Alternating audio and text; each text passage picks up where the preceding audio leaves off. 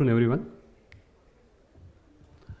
So I'm a rheumatologist, and we do use steroids. They are the anchor drugs. So steroids are, widely used for all inflammatory connective tissue diseases, right from rheumatoids to vasculitis to lupus and so on. And in fact, they play a very important role in the management of particularly life-threatening connective tissue diseases. Unfortunately, they do have their own share of side effects, which we all know.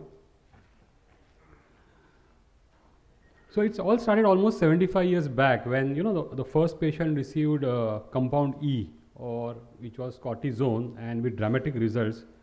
But within 3 years, the doctors at the Mayo Clinic, they listed down these common observations, and which were whether they can use it in patients with damaged joints with little inflammation, what is the optimum dose, can we reduce the dose fast, use single dose or multiple doses. And what they noted was inadequate supervision of patients. What should we do during time of surgery? So by that time, the side effects of steroids had already come into fore, and because of indiscriminate use. And now, almost 70 years from that day, these are the topics which we still read in our articles: to treat or not treat RA with glucocorticoids, a debate, and how do you balance the benefits and harms. So in 70 years, we are still struggling with what is the optimal way in which steroids can be used. And these are all the milestones. It's a very good slide, and it tells you most of the things about steroids right from 1940s to 2018. So it's a very big slide, and so from 65 to 94 there was what they have said a period of relative scientific silence, but by 90s, short-term steroids, bridging therapy, and then all the guidelines started giving some criteria to how we should be using steroids. So in rheumatology, we have a lot of guidelines on how to use steroids in a host of rheumatoid diseases. For the students, whenever we interchange steroids, you should look at the equivalence. So if you are changing from prednisolone to deflazacort to methylprednisolone, these are how the doses changes. In 2002, we had the first, the nomenclature of steroids was finalized. So in practice, we try to divide patients, and how to use steroids in them in the terms of whether it's a low dose, whether it's a medium dose, whether it's a high dose. And accordingly, the rheumatological diseases are treated. So if you look at this slide here, so for rheumatoid, you normally require low or medium dose. Medication conditions like vasculitis, lupus, you would require medium to high dose. So the steroid dose for all these CTDs are pre-decided. So in some rheumatological disease, you don't require high dose. Like the joint manifestation of rheumatoid arthritis seldom requires more than 10 mg of prednisolone. But you have a patient with rheumatoid with vasculitis, then the dose goes to 60 mg. So all these doses are predefined, and in terms of trial data.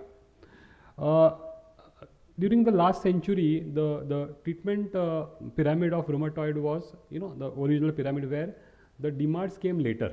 So first was just watchful expectancy and DMARDs or steroids to be used in patients who have very severe disease. But beginning of the century, this pyramid became inverted.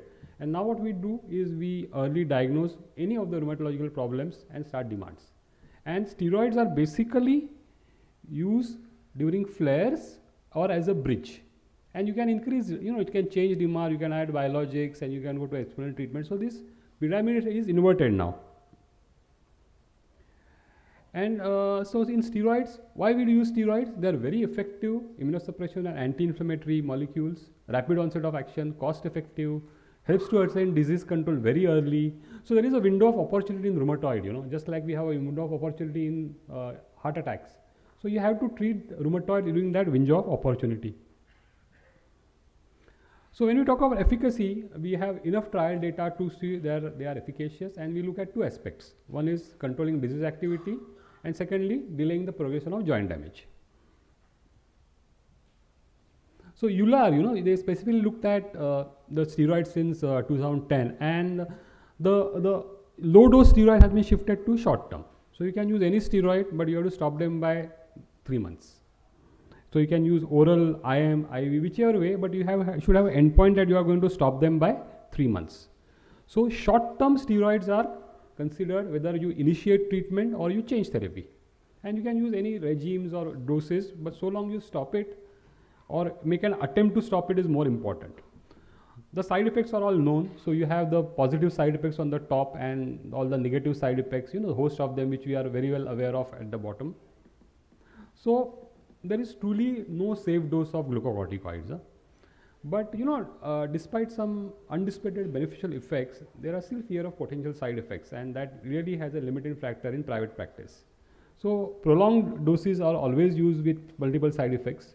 And whenever you choose this steroid, you should look at the treatment related as well as the patient related. Both the things have to be taken into consideration. Again, these are all the side effects which we all know. And then EULAR and all the international societies, they try to give us some advice, and so long-term usage is 6 months. And what we really worry about are 4 side effects: osteoporosis, cardiovascular disease, hyperglycemia, infections. So they said that less than 5, the risks are acceptable. More than 10, a strict no. Between 5 and 10, it's a gray area. And when we look at this, these are the all the risk factors. So you have this positive, negative risk factors, and these are these preventive risk factors, which we should always tell the patient when we start them on steroids.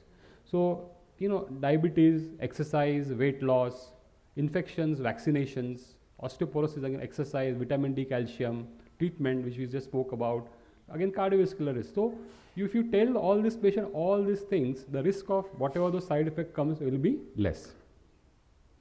And then this is the guideline which we just spoke about. So whenever you put a patient on steroid, we always try to differentiate what the risk is going to be based on the FRAC scores or the DEXA scans. And once the patient is on steroid, you can decide whether the patient is into low risk, high risk, very high risk, and then the questions which you had asked, you decide which agents are to be used. You can always refer to these slides. And then this is all based on trial data. It's not something which I feel or any particular doctor feels. Since we are in an orthopedic setting, perioperative use also guidelines have been given. So previously, supraphysiological doses were covered during perioperative management, and they found out that it really does not make a difference. So the endpoint which were really looked at were hypotension and infections. Okay, so in terms of hypotension, it did not make a difference whether you give a supraphysiological dose or not. But when you give supraphysiological doses, the risk of hyperglycemia and infection increases. So here, patients with a higher GC dose were more likely to have diabetes and other complications, and this risk increased by almost 10% for every 10 milligram per dose. Wound healing can be affected even with low doses. So chronic low dose steroid also is a risk factor for wound infections. So patient education is very, very important. You have to really explain to the patient that why you are starting the patient on steroid, what are the potential risks, and how do you mitigate this risk. And you intervene appropriately. Also tell the patient about HPA suppression, because if you taper the steroid and stop it suddenly, they can get a flare of something like an Addisonian, and that can be perceived as a flare of rheumatoid. So that also you have to tell them that we gradually will try and stop it, and if possible you can always take a 8-time random cortisol. So consider all the comorbidities. So you have a patient with rheumatoid without any comorbidities, very easy to treat. But a rheumatoid with diabetes, with ischemic heart disease, with chronic kidney disease, on anticoagulation, the choice of therapies differs, So patients who are on these comorbidities, you require a very tight control to manage the risk-benefit ratio. And also always select the appropriate dose, Just because the patient has a rheumatological problem, you just don't have to put on an X dose, The doses which I mentioned, you have to, use those doses. And whenever the patient is there, you should always constantly review these doses. So this is my last slide.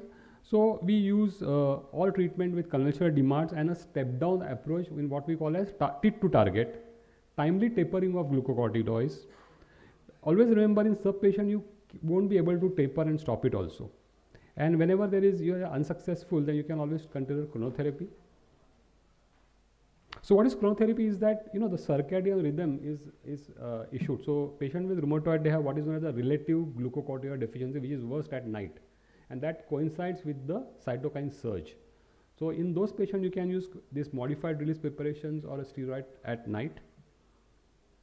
So finally, last slide is, Professor Frank Budgeret. He is the one who has done a lot of research in steroids in CTDs. And what he says is that every milligram that helps control disease is a good milligram, but every milligram we can spare is an even better one.